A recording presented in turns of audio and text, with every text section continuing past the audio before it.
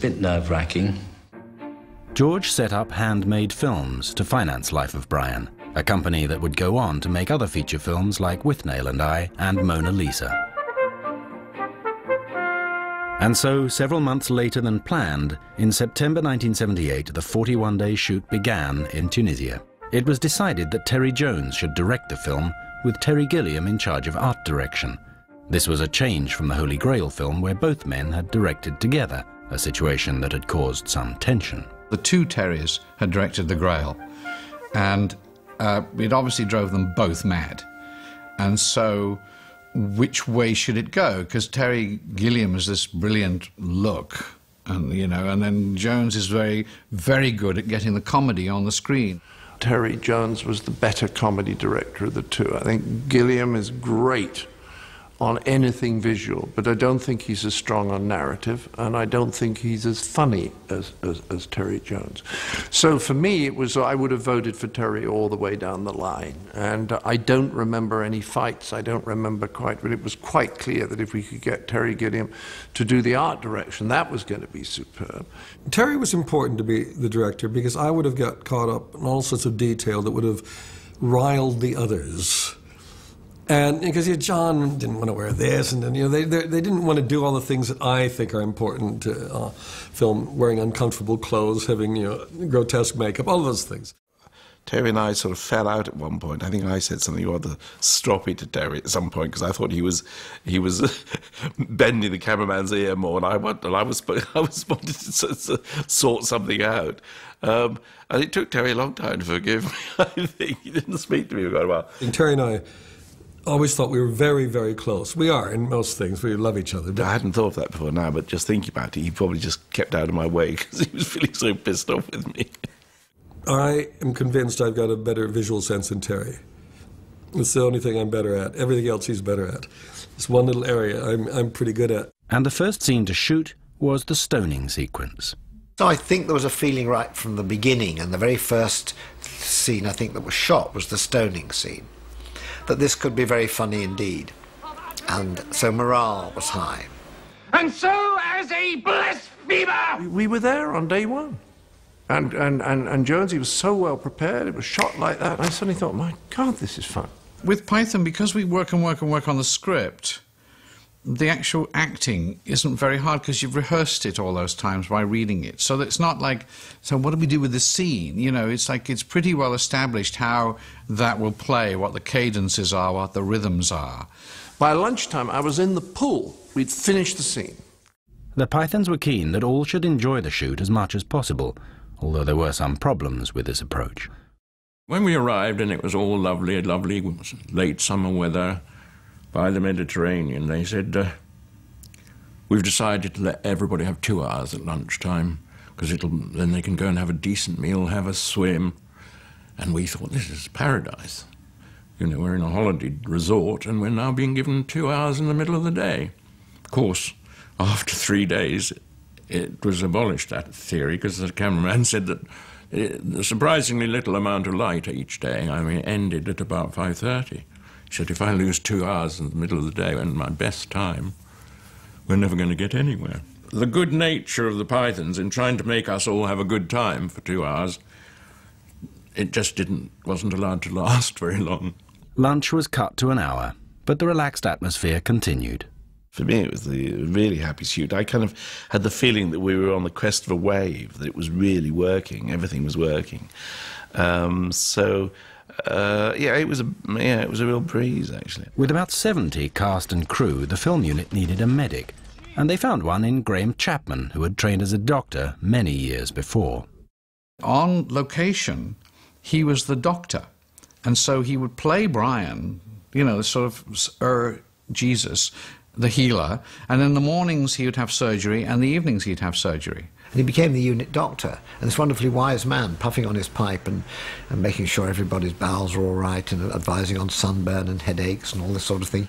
He took it really very seriously, so that having rushed around in his loincloth all day as Brian, he'd immediately get back to his surgery. 70 people might be waiting for him to prescribe and hand out drugs, and, it was something rather perfect about that. While the Pythons played multiple roles, They had also brought to Tunisia a small repertory company of actors to play a variety of characters. There was Terence Baylor, Charles McEwan, Andrew McLaughlin, Carol Cleveland, John Young, Gwen Taylor, Chris Langham, and Bernard McKenna. Hands up, all those who don't want to be crucified here. Tus tráilers. Visita mi canal. Next! Midway through filming, in a bizarre coincidence, Spike Milligan, star of The Goon Show and a huge influence on all of the Pythons, suddenly popped up in Monastir. Spike happened to be in Tunisia because he was visiting the Second World War battlefields on which he'd fought. And he suddenly turns up in Monastir, can't get a room in a hotel because the entire Python team is there. Spike was invited to spend the day on the set and was also given a cameo. Yea, he cometh to us like the seeds of the grave. But after lunch, when they were due to shoot Spike's close-up, he was nowhere to be found. Many of the scenes required huge crowds, and working with a large number of non-English speaking extras caused Terry Jones some challenges, especially for the filming of Willis Bouyan. People of Jerusalem! It was our biggest crowd scene. We had 500 people there. And we thought, how are we going to get 500 people to laugh? So we got along this Tunisian comedian to sort of tell jokes and things. And so he stood up there and started telling jokes to them. I could see this wasn't working at all. They were just standing around there. And so eventually I said to the assistant director, the Tunisian assistant, I said, can you tell the crowd to do what I do? So I just sort of burst into laughter, fell on the floor and rolled around waggling my legs in the air. And he said, do that. And of course the entire crowd fell on the floor laughing hysterically, waggling their legs in the air, and the dust rose, and it was just brilliant. But of course we weren't turning over. It was so annoying, you know. And of course, then we had to get them to do it again. And it wasn't quite the same. It was never quite as funny as that first moment. The scene that would be the hardest to film would also be the most controversial, the crucifixion of Brian. Arriving there on the morning of the shoot and seeing all these crosses up on the horizon, and that was kind of a weird moment, and you kind of wondered quite how people would respond to that, because, you know, the images were so strong. It's very chilling to go filming and find a cross with your name on it. And, you know, it's like, oh, good. And it was kind of, you know, being up there for 3 days is quite philosophical. I think I would recommend it for people. I think anybody religious should try the experience, because it's kind of interesting. You get an intriguing viewpoint. 4 of us who tended to have chest problems got really quite sick. And I remember thinking the day I was crucified, you know, I wasn't looking forward to being crucified, but to be crucified when you got flu. It had taken the Pythons some time to come up with a fitting ending to the film. The decision to set the crucifixion to music was not taken lightly. We wondered whether we could finish with people on the cross, and then suddenly we thought, yes, go for it. It felt right. And my recollection is that Eric came up with the song. We were trying to find an end, and everybody's on their way to be crucified. You know, this is the end. The plot is going this way. Everybody's been found guilty, and they're all going off to be crucified. How do you end a movie? And I think I said, well, it has to end with a song, clearly.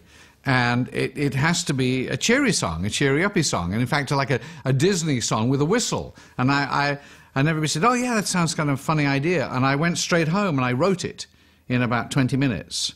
And I can remember Eric singing this song to us, singing the end song to us. I wasn't over impressed by it, I have to say, but we didn't have any other ending, so and I thought it'd be quite funny, the whole thing. The idea that there should be a musical moment is a very nice conceit, and the idea that people will start singing and looking on. The idea is looking on the bright side when you have absolutely nothing to look forward to. It really says something about the Brits. I always just thought it'd be funny having a song and dance routine on crosses.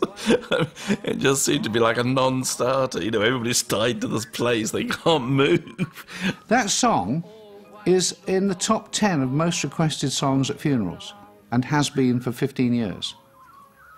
Isn't that weird? Isn't that odd and strange and nice? That's the whole deal. When you come into the world, you're going to die. And if you don't like that, you kind of miss the point. I think. So I love all of that, and the lyrics are very good. You know, it's very. It was a wonderful bit of work by Eric, that song. You know, so I think in a way we were all in our different ways working at our best. Certainly, Gray was at his best as an actor. I was performing well. Eric was in good form. Michael was superb. Terry Gilliam made the film look good, and Terry Jones was absolutely on top of his game as a director. So it was just one of those moments when it all comes together, because usually in movies it all falls apart. The shoot was completed, and back in London, Terry Jones began to edit the film in preparation for Life of Brian's scheduled release a few months later. But unbeknownst to the Pythons, the secret was already out. There was a traitor within the ranks. Someone had sent 11 pages of the script to Mary Whitehouse and the Festival of Light. The nationwide Festival of Light obtained the script from somewhere. I've no knowledge of that. That was all a bit before my time. But nevertheless, the fact that they got the script means that somebody must have sent it to them that was associated with the film. Alarm bells are ringing at the Festival of Light. Somehow or other, they've got hold of 11 pages of script. It's actually the scene with the leper and so on. And they obviously don't like what they read.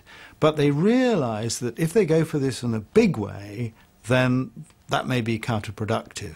So what they do is they adopt this kind of low-profile, somewhat insidious campaign of saying, oh, let's all pray for the failure of Life of Brian. But praying was just the start of it.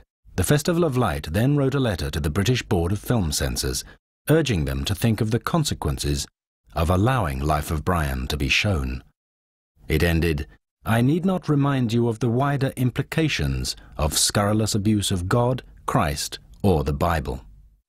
The British Board of Film Censors, in turn, would not give the film a certificate unless they were confident that the film could not be successfully prosecuted for blasphemy. So the Pythons offered to take the film to John Mortimer for legal advice. They came to see me, and I saw the film, which I thought riotously funny, and it remains one of my favourite funny films. Arms for next leper!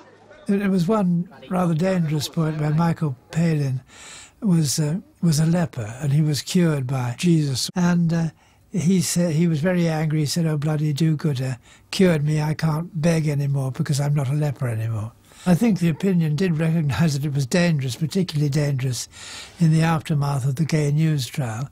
There obviously were points which a prosecutor would make much of, but our advice about the whole film was really founded on telling the court that Brian and Jesus were two different people, and that Jesus appears in the film as a separate character. Some of the censorship was done by the Pythons themselves, most significantly scenes involving a character called Otto. Hey, leader! What? Oh, I'm so sorry. Have you seen the new leader? The what? The new leader. I wish to find him and hail him. Otto's like a prototype fascist, really. I mean, his view of religion is he wants to purify his religion and get rid of the foreigners. In one particular scene, Otto talked to Brian about setting up a racially pure, all-Jewish community. Making it pure!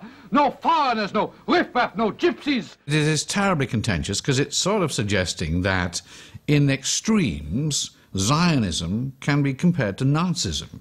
And this rather extreme criticism was exacerbated by Gilliam taking the motto of the Star of David and making it into a sort of Nazi swastika, which immediately is very, very in your face. It's right on the edge. Again, you're saying things you're not supposed to say, this time not about Christians, but about Jews in Israel. Important stuff to say, because it's sort of cutting through the hypocrisy, and it's saying the words you're not supposed to say. Also, Otto rather held up the action. So it was actually Eric Idle himself who decided that Otto, the Nazi Jew, would go. Though it was, in many ways sad, it was still not really what the film was about. It's a different film. I'm still not convinced cutting it out was the right thing, because I think that scene's really important. The only remnant in the finished film is Otto's very brief appearance with his Suicide Squad at Brian's crucifixion. Suicide Squad! Attack!